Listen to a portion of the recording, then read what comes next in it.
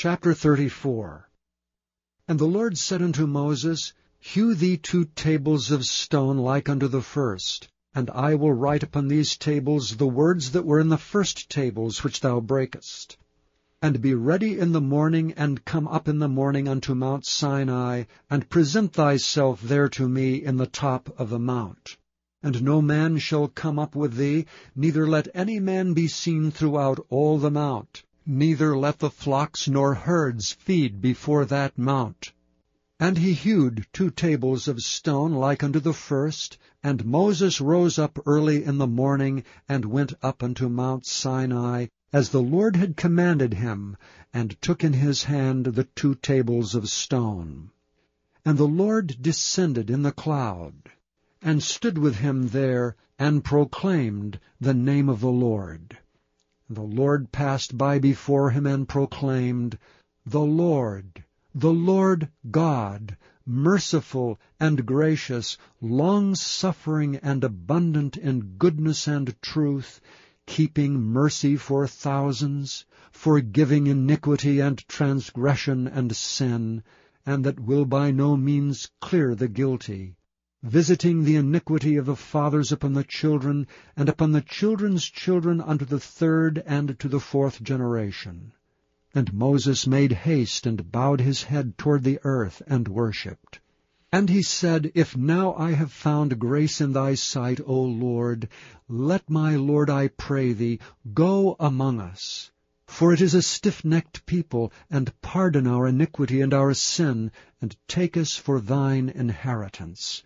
And he said, Behold, I make a covenant. Before all thy people I will do marvels such as have not been done in all the earth nor in any nation, and all the people among which thou art shall see the work of the Lord. For it is a terrible thing that I will do with thee. Observe thou that which I command thee this day. Behold, I will drive out before thee the Amorite, and the Canaanite, and the Hittite, and the Perizzite, and the Hivite, and the Jebusite. Take heed to thyself, lest thou make a covenant with the inhabitants of the land whither thou goest, lest it be for a snare in the midst of thee. But ye shall destroy their altars, break their images, and cut down their groves.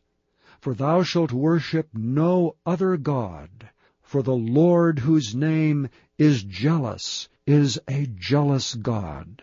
Lest thou make a covenant with the inhabitants of the land, and they go a-whoring after their gods, and do sacrifice unto their gods, and one call thee, and thou eat of his sacrifice. And thou take of their daughters unto thy sons, and their daughters go a-whoring after their gods, and make thy sons go a-whoring after their gods. Thou shalt make thee no molten gods. The feast of unleavened bread shalt thou keep. 7 days thou shalt eat unleavened bread, as I commanded thee, in the time of the month Abib. For in the month Abib thou camest out from Egypt. All that openeth the matrix is mine, and every firstling among thy cattle, whether ox or sheep, that is male. But the firstling of an ass thou shalt redeem with a lamb, and if thou redeem him not, then shalt thou break his neck. All the firstborn of thy sons shalt thou redeem, and none shall appear before me empty. 6 days shalt thou work, but on the 7th day thou shalt rest. In earing time and in harvest thou shalt rest. And thou shalt observe the feast of weeks, of the firstfruits of wheat harvest, and the feast of ingathering at the year's end. Thrice in the year shall all your men children appear before the Lord God, the God of Israel. For I will cast out the nations before thee, and enlarge thy borders. Neither shall any man desire thy land when thou shalt go up to appear before the Lord thy God thrice in the year. Thou shalt not offer the blood of my sacrifice with leaven, neither shall the sacrifice of the feast of the Passover be left unto the morning. The first of the firstfruits of thy land shalt thou bring unto the house of the Lord thy God. Thou shalt not see the kid in his mother's milk. And the Lord said unto Moses, Write thou these words, For after the tenor of these words I have made a covenant with thee and with Israel. And he was there with the Lord 40 days and 40 nights. He did neither eat bread nor drink water, and he wrote upon the tables the words of the covenant, the 10 commandments. And it came to pass, when Moses came down from Mount Sinai, with the 2 tables of testimony in Moses' hand, when he came down from the mount, that Moses wist not that the skin of his face shone while he talked with him. And when Aaron and all the children of Israel saw Moses, behold, the skin of his face shone, and they were afraid to come nigh him. And Moses called unto them, and Aaron and all the rulers of the congregation returned unto him, and Moses talked with them.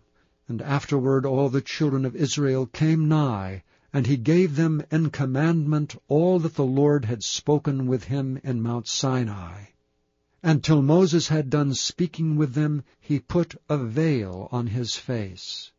But when Moses went in before the Lord to speak with him, he took the veil off until he came out. And he came out and spake unto the children of Israel that which he was commanded. And the children of Israel saw the face of Moses, that the skin of Moses' face shone, and Moses put the veil upon his face again, until he went in to speak with him.